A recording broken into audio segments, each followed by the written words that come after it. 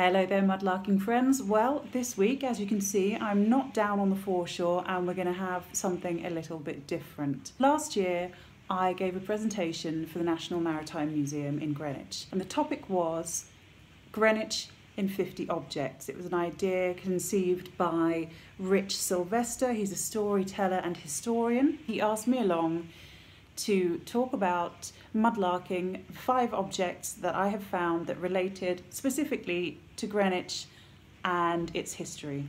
So what follows is the presentation I gave. I know some of you couldn't make it at the time, and it was broadcast live, but I thought what better way for you to see it than for me to recreate it. So here we go. It's 5 objects I've found while mudlarking that I have tied specifically to Greenwich through their history. Okay, let's go. Coming in at number 1, we have the fishing industry, from Fisher Lane to Billingsgate Dock. Let's kick off with a common item in day-to-day use, sea fishing hooks. These spaded hooks, tied onto nets in large quantities, date from the 19th to the 20th century, and similar hooks are still used in deep sea fishing today. The fishing hooks here may have a direct link back to the fishing trade that once thrived at Greenwich, specifically from Ship Dock to Billingsgate Dock, not to be confused with Billingsgate Market of today. This 1746 map by John Rock shows the area which once most likely accommodated both fishing smacks for sea fishing and peter boats for Thames and estuary fishing. This small area of Greenwich was used by the fishing fraternity, and by the 17th century there was allegedly a small fish market at the eastern end of Fisher Lane, which we know today as the Greenwich Pier area. In 1700, a royal charter market was assigned to the commissioners of Greenwich Hospital. Curiously, the lease was for a period of 1,000 years. Now that's the very same market, although in a different location, that we know as Greenwich Market today. The charter market officially opened in 1737, and Greenwich fishermen were allowed to sell their catch there. The market was a success at first, but over half the sellers came from other parts of London, and by the end of the 1760s, rent had to be lowered to attract more local stallholders. In 1764, works on the Greenwich Hospital Infirmary started, which meant that the ever-growing market spilled out into neighbouring areas, whose dark streets and alleyways made it a difficult place to police. The Greenwich fishermen shifted pitch back to Ship Dock and continued to sell there until the dock, ship stairs and most of Fisher Lane disappeared under the government-enabled Greenwich Hospital Improvement Acts of 1830 to 1850. At this point, Billingsgate Dock was enlarged, and to this very day, that public act of local application in Parliament means that Billingsgate Dock, in place of Ship Dock and ship stairs, is, and I quote,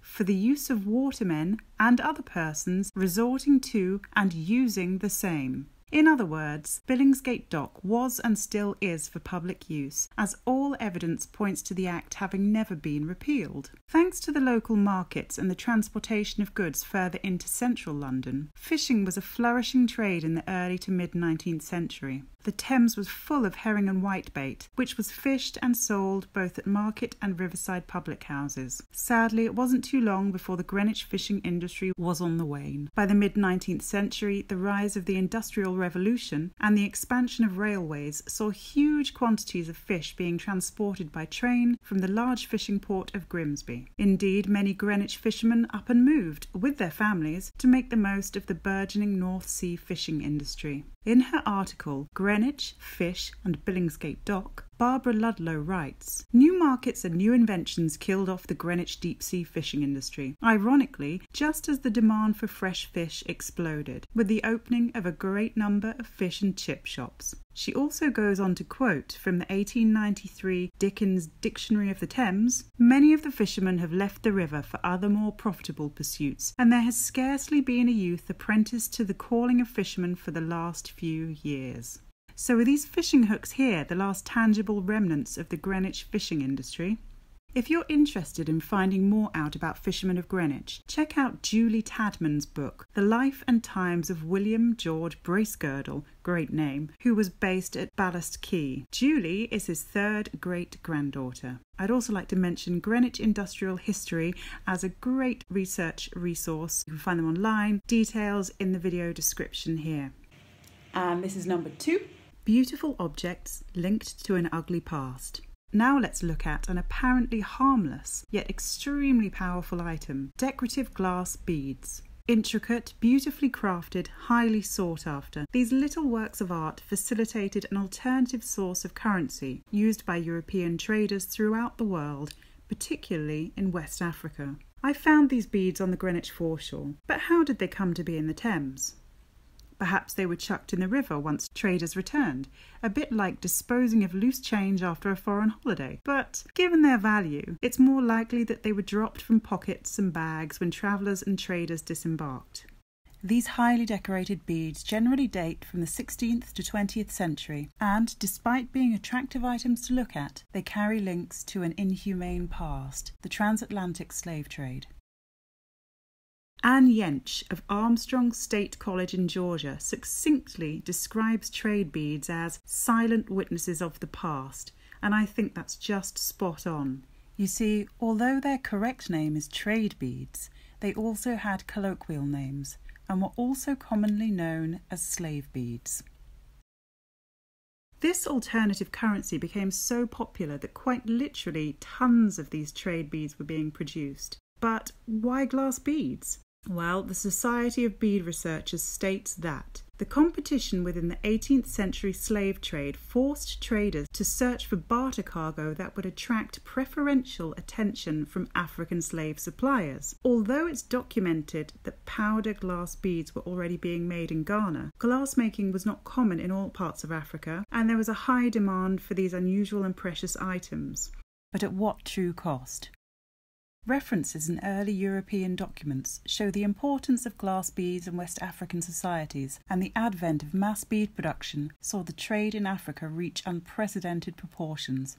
These brightly coloured glass beads with complex patterns fitted with the demand that African cultures had for personal adornment.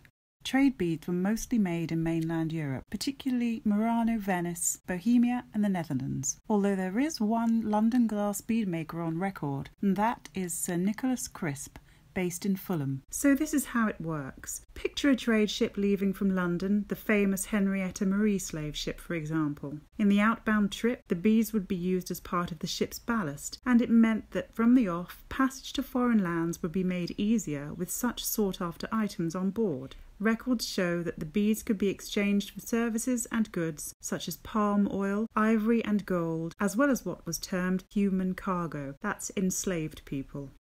Obviously, this is such a huge subject that I could only briefly touch on in the time allowed, so I'll end this section with a couple of facts taken from the Royal Museum's Greenwich website.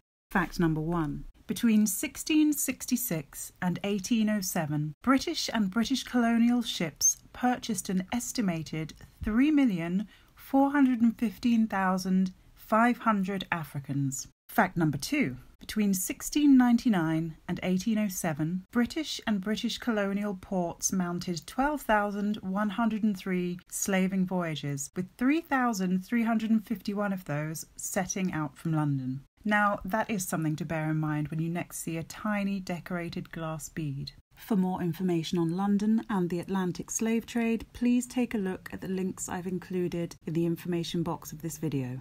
Also, please check out my links to information about Ignatius Sancho, who was himself born on a slave ship bound for Greenwich and became a writer, composer, and was the first known person of black heritage to vote in a British election. Object number 3. Lucket and Stubbs, pipe makers of Greenwich. One of the most common things found on the River Thames foreshore is the humble clay pipe. Although we don't always find them in their entirety, even a fragment of pipe stem can give a lot of clues as to its origin, especially when it has a maker's mark on it. These clay pipes from Greenwich have kindly been loaned to us by Nicola White, fellow artist and mudlark, also known as Tideline Art, and she is something of a pipe lady, with many complete and incomplete pipes in her collection. On the pipes here, you can see the maker on one side, the location on the other. There was once an abundance of pipe makers in the Royal Borough of Greenwich, which covers makers in Plumstead, Deptford and Woolwich. I'd like to focus on two of them, Jephthah Stubbs and William Lucket. Thomas Jephthah Stubbs, born in 1840, came from a family of pipe makers, and by 1861 was a tobacco pipe manufacturer himself. He lived with his twice-widowed mother, brothers and a number of other family members at 31 Prince's Road in Plumstead, and later with his wife at number 22.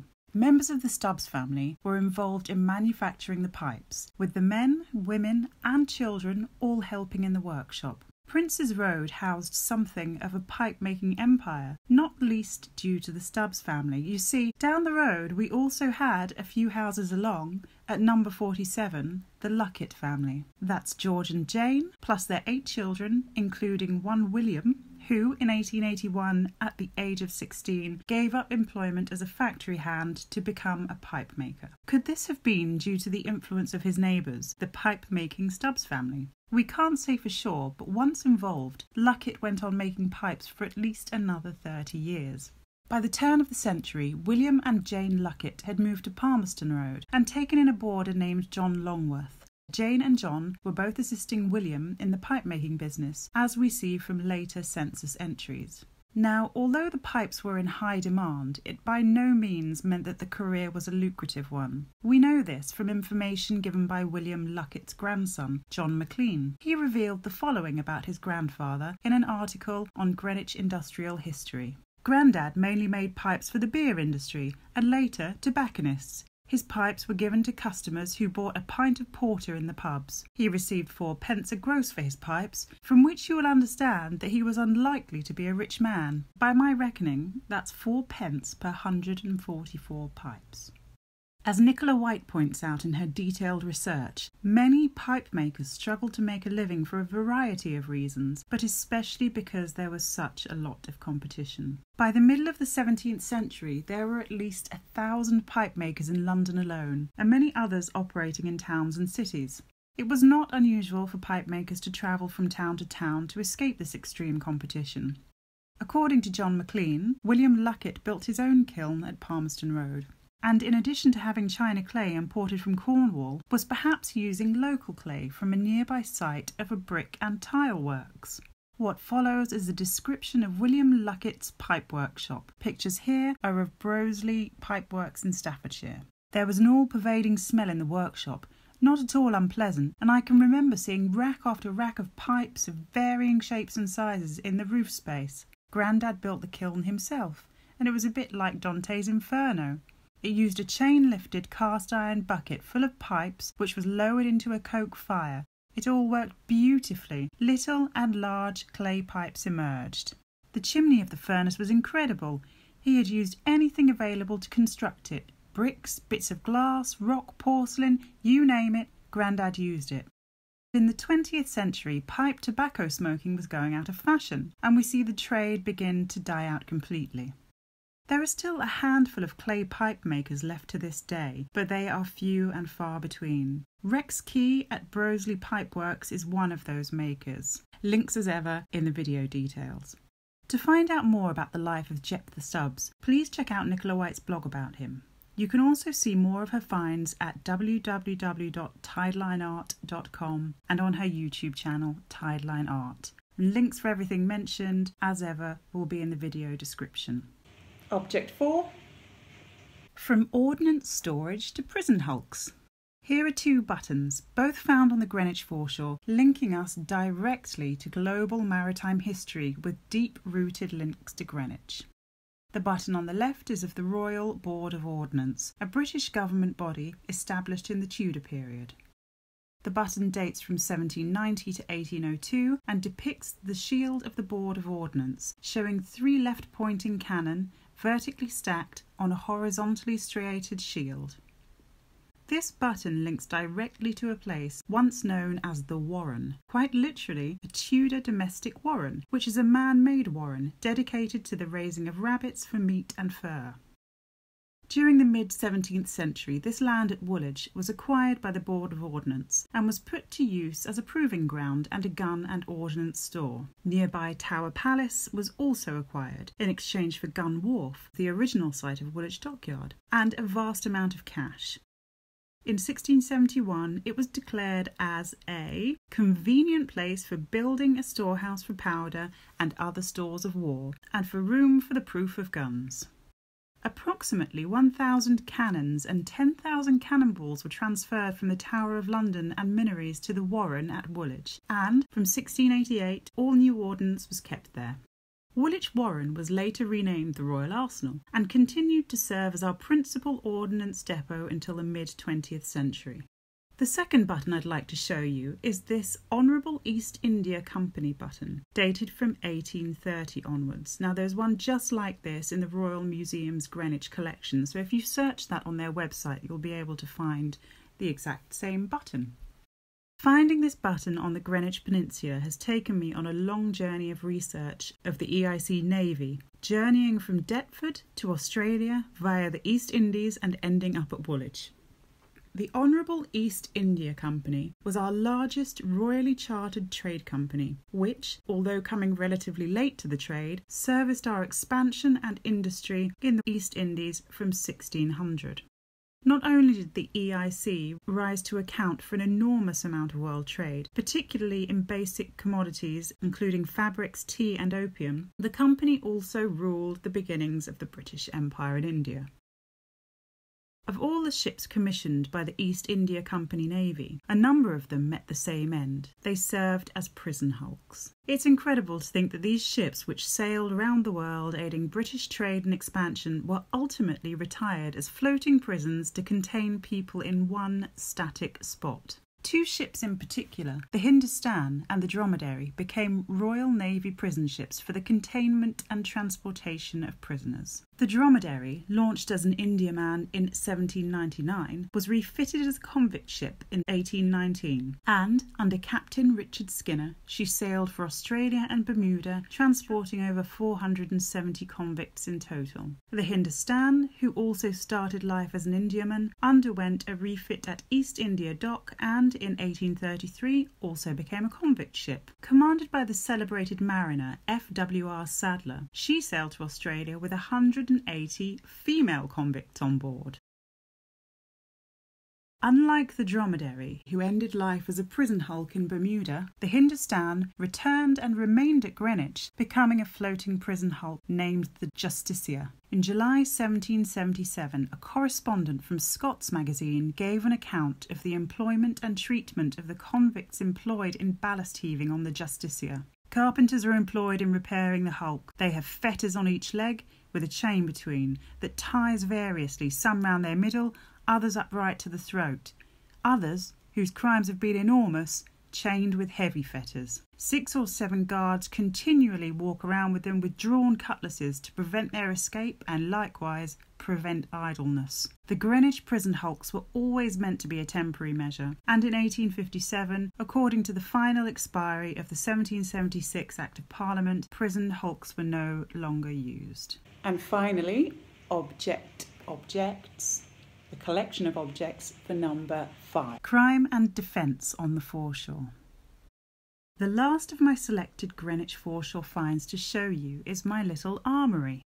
A collection of the remnants of war, battle and crime, from 18th century lead shot, World War II anti-aircraft shrapnel, through to modern bullets and even air pistol pellets.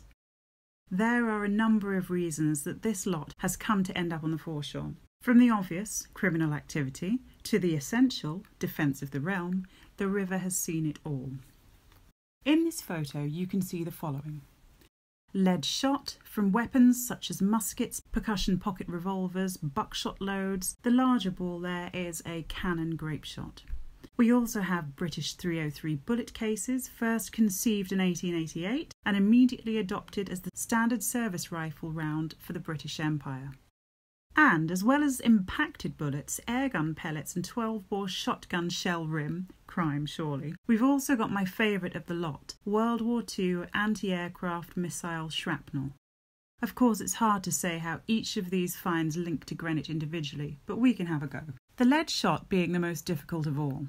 It was said that any nobleman worth their salt would be a musket-toting gent in the 1800s, as presumably would the robbers and highwaymen, so the lead shot is for sure hard to trace. But if we look at Greenwich and ordnance as a whole, particularly World War I and World War II, we find a number of fascinating links.